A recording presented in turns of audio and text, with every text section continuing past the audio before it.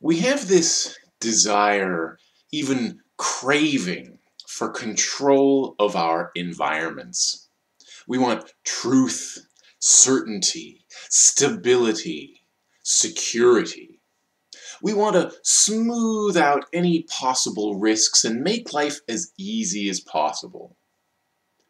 Not all of these impulses are misguided, but they lead us to believe we can be in control. We can manage all the risks. We can know the truth. We can stabilize the situation and even go back to the way things were when sometimes we can't.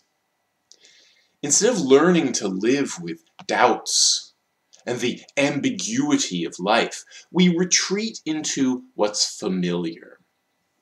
In this video, I want to talk about fear and control, the illusion of security, and how to live with uncertainty. I'm not going to reassure you on things. I'm going to show you the effects of our fear of losing control, and along the way, how to stop relying on someone else's reassurances. I'm Chris, and this is what had to be said. Some people who believe things call their beliefs facts and knowledge. Being certain of something feels good. We're reassured by our faith. It's something we don't have to think about anymore. It's checked off, it's sorted out. And we have so many things to worry about in life, we want to know some things we don't have to question. Faith answers questions that scientific inquiry can't, and offers reassuring answers to questions about disturbingly uncertain things like what happens after you die. The fear of death is pretty important in human history. If you're good, they tell me, you'll be rewarded after you die. I know my grandmother's up in heaven, they also want me to know, because she was such a sweet old lady. We fear death so much we don't even accept it when others die. We tell ourselves they're still alive in some form. You know, maybe in heaven, or as a ghost, or whatever we choose to believe in. But we don't really have any evidence for life after death, or heaven or hell, angels or ghosts. It's ultimately just a guess. We tell ourselves to feel good. Many people, when they realize things they've always believed might not be true, or just that they're going to die one day, they get scared. They retreat into their beliefs as a blanket to keep them safe. But there's a difference between accepting something as a fact and knowing something for sure. Me, I don't mind not knowing the future.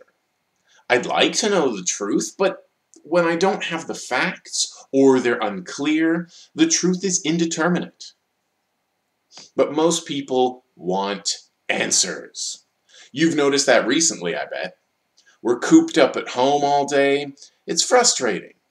We want to know when all this will end. Okay, so who are you going to ask? The people who know the most about the subject have a variety of answers. It all depends. But that's not good enough for us. We have to know. Well, we don't have to know. We want to know. When you want something but can't have it, it's best to stop wanting and accept the way things are. If there's any chance you can get it, great, make a strategy. If not, stop wanting. Wanting is the root of all suffering. Laura Ingraham, one of Fox's news-reading robots, practically begged the Twitterverse to give her a firm answer on this. I'll read it for you. At Laura Ingraham, Americans need to know date certain when this will end. Not quite coherent, but let's keep going. The uncertainty for businesses, parents, and kids is just not sustainable. And Sami Zayn replied, Laura Ingram wants to talk to COVID-19's manager. She phrased it in that demanding language of angry voters, right? But I know begging when I see it. Please, please, someone give me an answer I can believe in. No one knows, Laura. You can't spend your way into control of this situation. You can't protest your way out of it. There's no one you can vote for or shoot. Pour yourself a glass of wine and pick up a book, because we're going to be here for a while. I'm not saying you should be happy with your situation no matter what it is. Far from it. If you can change it, go ahead. Maybe I could help. But insisting on answers to impossible questions only leads you to the wrong answers. Reassuring for now, but disappointing soon enough. Desperate people will latch onto anything that comes from someone who sounds confident. Official spokespeople in the media always appear confident, but what they say is propaganda, so you don't know how much of it is true. Go ahead and listen to them, but evaluate what they say against everything else that's being said. Are they contradicting the experts? That might mean the experts are right. Are they going along with the experts? Well, that might mean the experts have been co-opted. But they might also be telling the truth. Whatever the truth is, we don't necessarily have access to it. Instead of getting frustrated and, say, leaving your homes to participate in mass protests, learn to live with uncertainty. It's not easy, but you can do it, and it will spare you all kinds of mental anguish down the road. Take a deep breath. Breathe slowly. Slow breathing calms you down. Accept that you don't know everything you'd like to know. Accept that what you do know might not be true. Look for other perspectives and evaluate them critically too. When you start to accept how equivocal, unpredictable, and even absurd modern life is, you see it everywhere. Things make more sense. People make more sense. You become more content. You can still try to change things, but you can do it from a calmer, more calculated, more critical angle. If we act on our frustrations or our prejudices, we're likely to direct our rage at the wrong targets. You'll always have fuel for your prejudices. If you didn't trust China before, you probably think the consequences of this virus are all China's fault. If you didn't trust Trump before, you probably blame him. The truth is more nuanced. It always is. But we don't like nuance. We like conviction. Conviction sweeps nuance under the bed so we don't have to look at it. What if our conviction was misplaced? What if we were just grasping at straws when we arrived at that certainty? The future's not certain at all. Millions of people are dying to go back to normal. But what is normal? Spending all day working for a big corporation to make the rich richer? Doing whatever your boss tells you as well as you can and still living on the edge of bankruptcy? The risk of getting fired or furloughed for any reason? The violent crashes of the so-called business cycle? Living under the constant threat of incarceration and eviction? Paying landlords and bureaucrats to be allowed to live? Going into debt to afford medical treatment? The poverty, the wars, the racism, the mass shootings, the stress, the anxiety, the depression? Tiger King? Maybe normal was the problem. It certainly isn't stable. But if things seemed normal, people would believe things were fine again. And that's all they want. The urge to control one's surroundings is quite normal, common, natural. Most of what we see and do is about bringing a measure of control or stability to our lives. We don't want to suffer or die, so we do whatever we can to keep death at bay. Some obvious examples are gated communities with security guards or people with arsenals in their homes. Think of the idea of defending your house from intruders. Property and solitary living are not common in human history, but the modern belief we can remain safe inside our homes is pretty tempting. It's a bit more certainty, so we latch onto it. A house itself is a tool of control, to keep you safe from weather and nature and, you hope, other people. You get privacy, controlling who gets to see you. The house itself even gives you the power to control light. Have you got a gun? A gun represents control over life itself. But just going to work comes from fear. Our fear of the consequences of not having money, not having the means to feed yourself and live in your own home. If we accumulate enough cash, we can throw it at whatever problem we have. That gives us control, normality, for a bit longer, until the next crisis, which might be scheduled immediately. It might bankrupt most people, but if you've got millions of dollars to spare, just millions, here you go. Again, that's not saying there's no point in trying to control these things, because there is. Of course we should be safe from the weather. Everyone should be. We have the resources to build houses for everyone, but a few people are hogging most of those resources.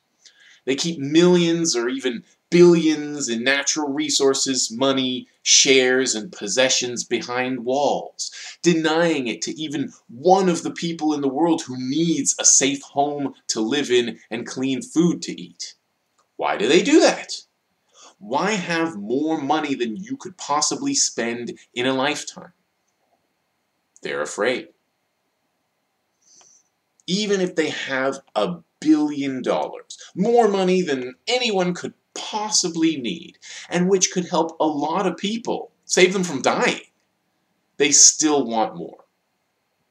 They're so afraid of suffering and death, they're willing to kill other people.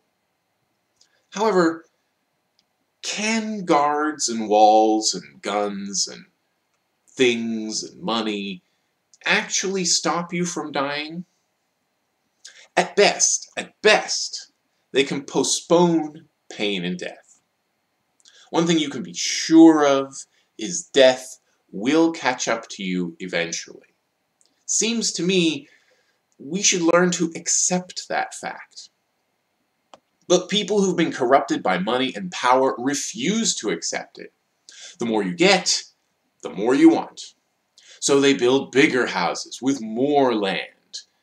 And they have to protect it, so they get more guards and cameras and guns, plus a helicopter on the roof and a bunker in the basement. And it's all in the name of maintaining the artificial life that they've created. Of course, it's not just the fear of death. We fear losing anything. Look at hoarding. People accumulate huge piles of what is essentially garbage because they refuse to part with it. They're holding on to something to avoid the pain of not having it. Drug addiction, of course, is the same. And getting clean is so hard because you fear living without the thing you love. The fear of losing sometimes leads to violence.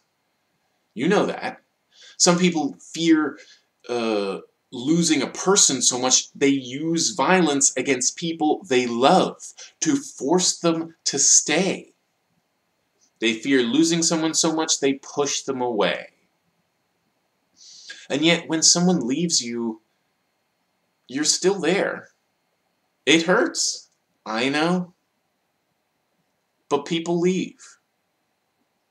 And you find someone new. Or you don't. Either way, you die alone. You can train yourself to accept that by being brutally honest with yourself every day. But you can also train yourself to run away from it. We're always grasping at a semblance of normality and stability and order. The propaganda we're brought up on feeds into our fear of change by assuring us the current order is the most stable system in existence and the only one that enables you to get rich and leave risk and uncertainty behind forever. That's why the usual response when someone suggests eliminating the state or even just disarming the police is, without state control, over everything, all would be chaos. I've made a few videos about why that wouldn't necessarily be the case and certainly has not been throughout history, so check them out. But they won't convince everyone. Not everyone's ready to step into the unknown. Okay, I'm going to show you a couple of things that illustrate some of the propaganda we're expected to believe in. First is this cartoon that appeared in the New Yorker about 4 years ago. It's on a plane, and there's an angry guy with a mustache standing up saying, "These smug pilots have lost touch with regular passengers like us. Who thinks I should fly the plane?" And then they vote. It's a liberal satire of right-wingers who believed in Trump's campaign rhetoric, like, "These smug politicians have lost touch with regular people like us. I'm a regular Joe just like you people, and I'm going to shake things up in Washington." Though Trump was hardly the first politician to claim he was fighting the establishment for the people. Then there's this one of a plane. I'll describe that too. Two pictures of a plane, really. One says ordinary political plane, and it shows a plane. It says left wing and right wing. American political plane, and there's no left wing on it. And it says, "I wonder why the plane can't fly." Okay. At least it recognizes US politics as pretty much only right-wing, but the rest of it's wrong. First, a plane is a great example of where a few really well-trained people should be in charge. Of course you don't vote for the pilot. A flight is a dictatorship. I'm okay with that. But a plane is not analogous to politics. They're two totally different things. Politicians are not in charge of everything. They don't control things, or as people often say, run the country. You can't run a country. The belief there's a small group of people in charge of things can be reassuring, because it feeds us the illusion of stability and security. Don't worry, people are in charge, things are happening. We need people to be in charge, or else everything will fall apart. That's all we need to hear, really, from a young age, to think the government is, and should be, in control of everything. There's so much wrong with this thinking. Though, starting with the fact that there's nothing to be in charge of. Everything that happens is a result of a million different factors, not a few people whose job is actually to grapple for media attention. You've got to get past thinking there's something you can point to called a country that isn't just a picture on a map. A country is, among many other things, a whole bunch of unrelated people who would be able to run their own lives without being threatened with state violence. No one who says presidents and prime ministers run the country know what people actually do. This illusion of control gives rise to conspiracy theories. Some of the people who figure out they've always been lied to by the powers that be gravitate towards lies about a secret cabal that runs everything, usually a Jewish one. Because anti-Semitism has a long history in Europe. And about 120 years ago, elements of the Russian ruling class put out a pamphlet called The Protocols of the Elders of Zion, claiming it had been written by the Jews, as if there's any the Jews, about their plans for Jews to reign supreme, because the Russian state was under pressure and planning a pogrom, and these are classic divide and conquer tactics. Henry Ford printed 500,000 copies after it had been debunked as a hoax. The Nazis took these lies and ran with them. All of today's conspiracy bullshit about Jews come from that. AstroTurf. You know who's responsible for that, don't you? The Jews. The Jews hate Chris. They always have. Always. But some of what these people read has nothing racist or nothing overtly racist. Like the people in control for them are the Illuminati, or the Freemasons, or the Satanists, or lizard-like aliens, or whatever Alex Jones and David Icke tell them to think. They've already been led to believe all their lives a few people are in charge and in control, whatever that means. So it's easy to nudge them in the direction of thinking a specific identifiable group, right at the top of everything, not only has power over all the world's banks and governments, but they also pulled off 9/11, invented the Holocaust, staged school shootings to criminalize guns, lied about vaccines, lied about aliens in Roswell, lied about the shape of the Earth, for some reason, still can't figure out why, and filmed the moon landing in Stanley Kubrick's Rec Room. Then QAnon comes along and tells them all kinds of nonsense about what supposedly goes on at the top echelons of society, and millions of people take it as fact. Look, you don't need to believe in wild-eyed conspiracies if you just learn how capitalism and the state work. I've made lots of videos on it, and I don't know if there's a really simple metaphor that describes it all. Sorry. The point of the system is not to run the world or control society. The ruling class wants stability for itself. But when you look at what it does, like take the wealth created by the working class and use police to commit violence against them, you realize that stability doesn't extend to their victims. They use the instruments of the state to make their violence seem necessary to keep order. It's not just a few people in one kind of identifiable organization, though. It's a diverse group of maybe millions of people around the world, certainly many thousands. They're the ones who make political decisions, but they might be in competition with each other. If they want to build on the same land, or their firms are in competition, or one law would help one guy's profits but hurt another's, or they support different political parties or different sides in a war. They're united in maintaining their power, their hegemony over the working class, but they don't agree on every decision, and they don't make them together in small, smoky rooms. Those high-level conferences where the supposedly most powerful people gather, like Davos, Bilderberg, the Trilateral Commission, or even just the UN General Assembly, aren't about making all the world's decisions. They aren't building a new world order or global government. Or if they are, they're sure taking their damn time.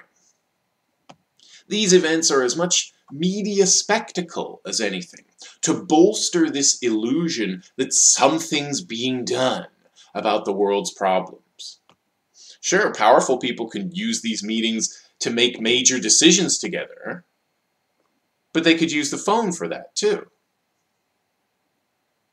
A second problem with thinking of politics as a plane, yes, we've gone back there, is flying a plane requires specialized knowledge and skill.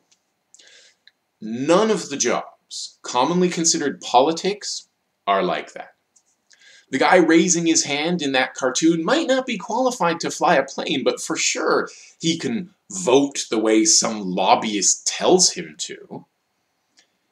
In fact, there's really only one skill you need to be a successful politician. One criterion for success in politics. Do you know what it is? You need to be a good actor. That's it. You put on a smile for the cameras and deliver a stirring speech, then make backroom deals the rest of the day.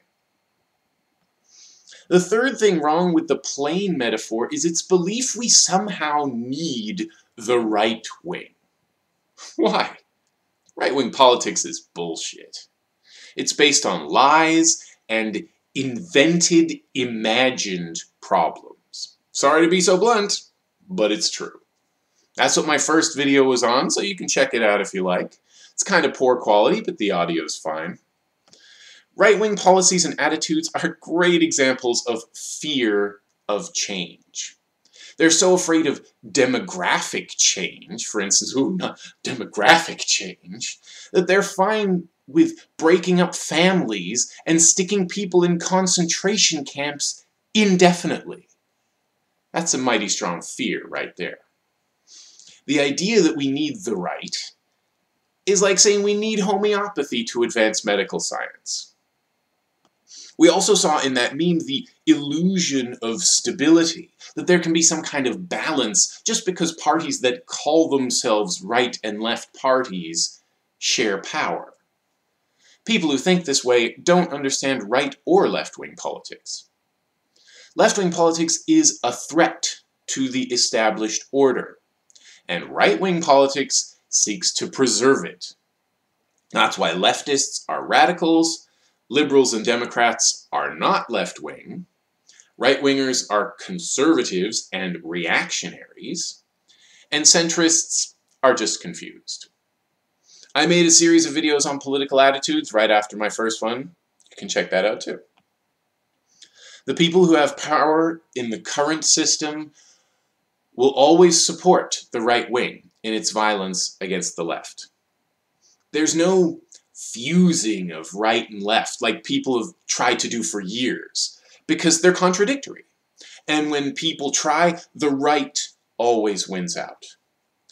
The right uses however much violence is necessary to preserve the status quo.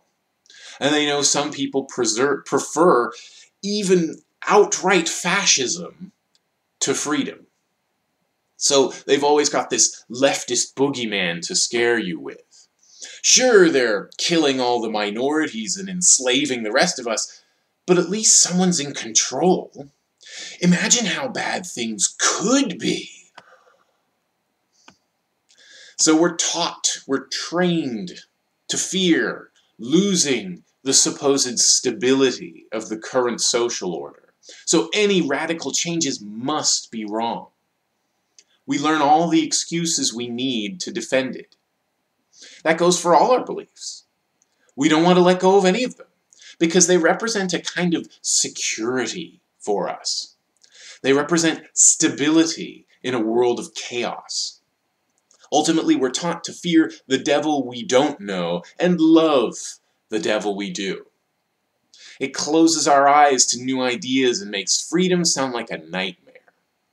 So maybe embracing the unknown and the ambiguous and the uncertainties of life isn't for everyone. But surely when we look around, we can admit radical change is needed. Social problems have causes and they have solutions. But we might have to embrace the unknown to find them. Thanks everyone for watching. Please drop a like if you learned something, a comment or a question, share this video, and subscribe so that I know you like me. Please?